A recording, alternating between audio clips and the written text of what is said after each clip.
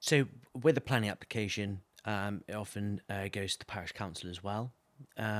Would you say that there's any benefit in getting the parish council on board and your neighbours, or a positive vibe around the application? What would you advise on that? Yeah, that's a really good question. And when your application is submitted to the local authority, it has to go through a statutory process of consultation by the local authority. So they will write to the parish council, they will write to your immediate neighbours, and inform them that your planning application has been submitted.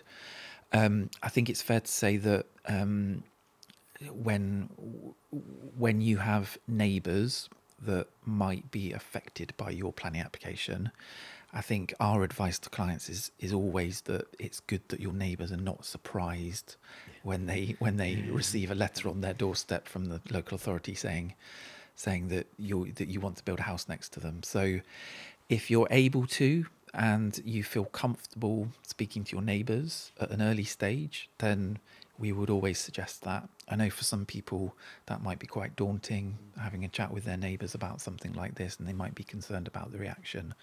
But if you're comfortable doing that, then it's always good to give people notice of potentially what you're thinking. The parish council is a statutory consultee on all planning applications, so they comment on planning applications. The parish council doesn't make a decision because it's the local authority that makes the decision.